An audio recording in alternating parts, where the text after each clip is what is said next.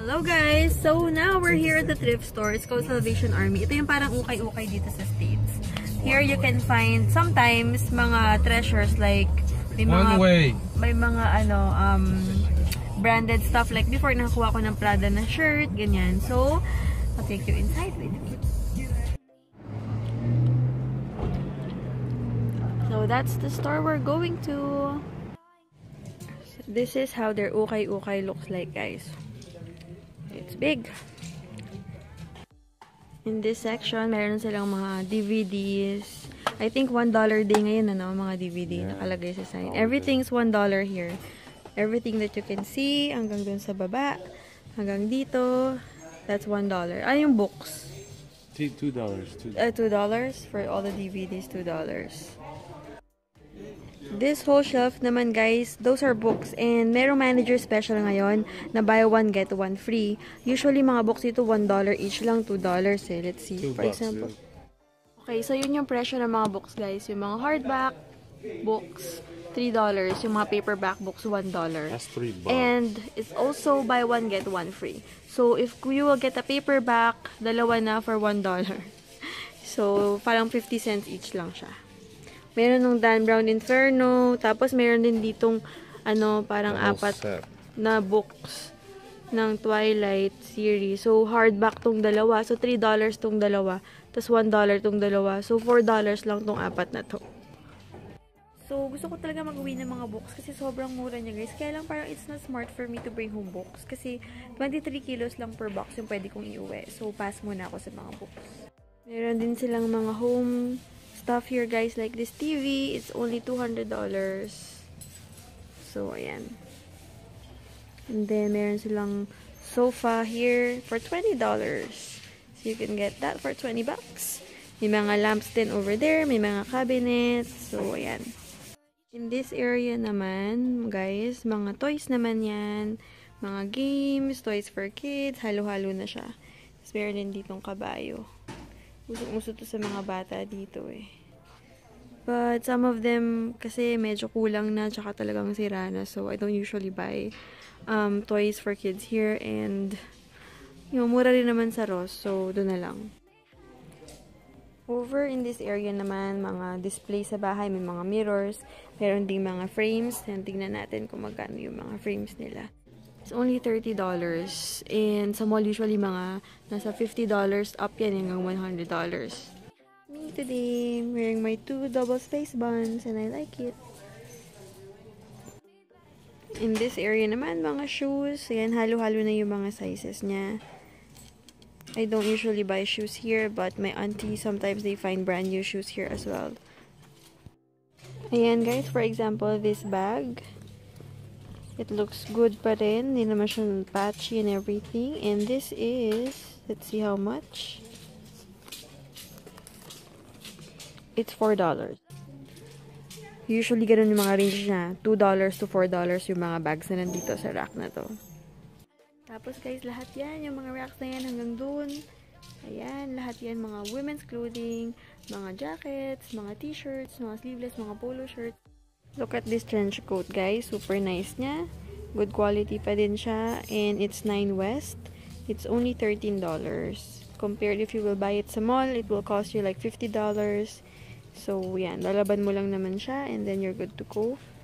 Another nice trenchy that I found is this DKNY trench coat. Yan. Super nice. It's also $13. And yung mga orange tag pala, guys, ngayon, 50% off din.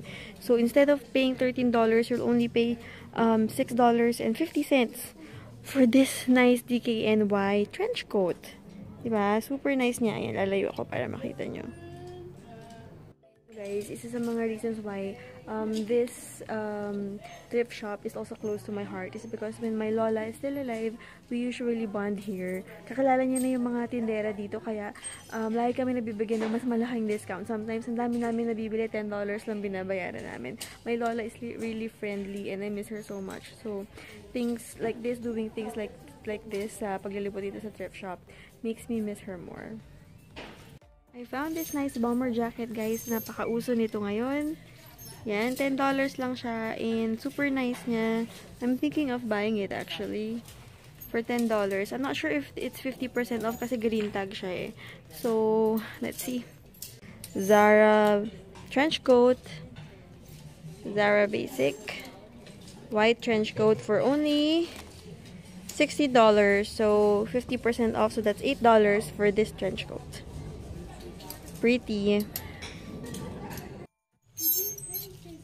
Kinda like this polo shirt and this one too.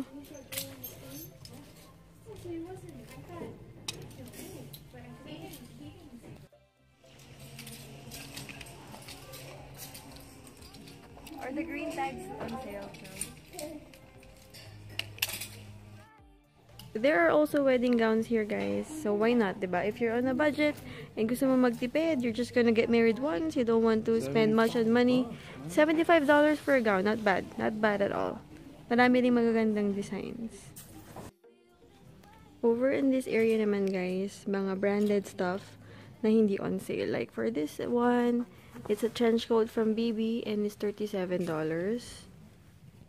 Okay, aalis na ako sa area na to kasi parang for me, it doesn't make sense. You'll pay $30 for a thrift store item. So, I'd rather go to TJ Maxx or Ross or Marshalls or Nordstrom Rack and I will get the same price items din na brand new pa, di ba? Over at this area naman, guys, department siya. So, may mga jackets, yan, mga trench coats, mga polo shirts, polos. Done shopping, guys. Ito yung mga napamili ko. Babayad na ako sa counter. Mamaya pag uwi sa bahay ko na lang papakita sa inyo kung ano itong mga nabili ko. Tan tan tan tan.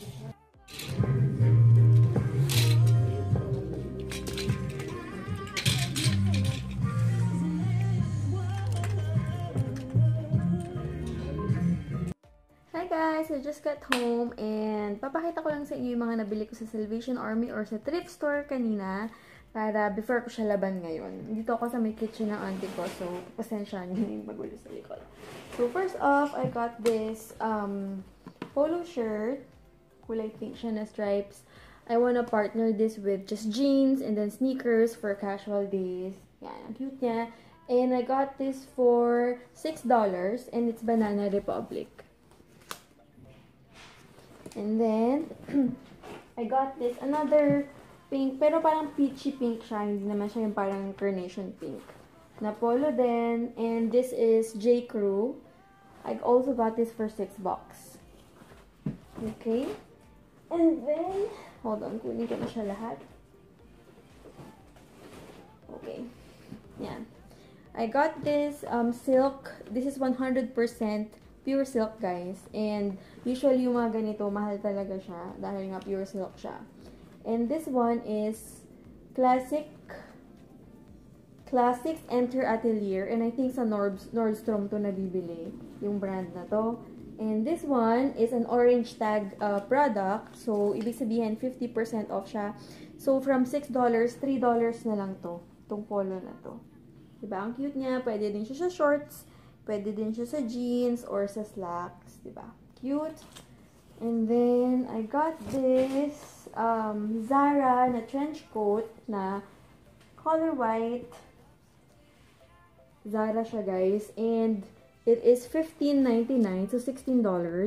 And it's 50% off, so $8 na lang siya. For this cute tanchi.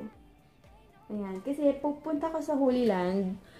This coming November 14 is going to be cold. So, at least meron na ako magagamit na bagong trench coat. Okay? And then, last but not the least, I got this INC International Concepts na polo din. Ayan. Na medyo sheer. So, pwede akong magsuot lang ng white na spaghetti strap or black spaghetti strap sa loob. And this is $6, but it's orange tag. So, 50% off. So, $3 na lang siya.